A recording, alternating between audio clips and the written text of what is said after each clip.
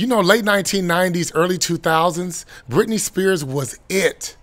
With back-to-back Billboard chart hits in a relationship with Justin Timberlake from NSYNC. I mean, you couldn't get more higher than Britney Spears. But you know, sometimes you get humbled and you realize you're not that person anymore. And a lot of people don't even know who you are. By all accounts, she has a very successful Las Vegas show going on. Very successful Las Vegas show. But Victor Wembanyama is 19 years old, probably worth about $300-400 million right now.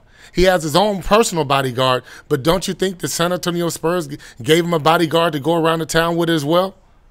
He's their asset. The other night, Britney thought it was okay because she claims she's a big fan of Victor to reach over and try to grab Victor Wembanyama's shoulder. Well, his bodyguard ain't going to have any of that because they don't know who Britney Spears is. So she gets manhandled, allegedly, down to the ground.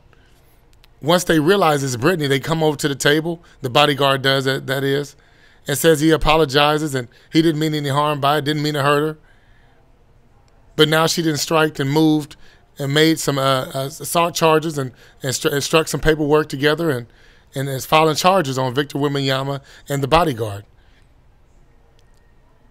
You're not that person anymore, Britney. You're just one of us.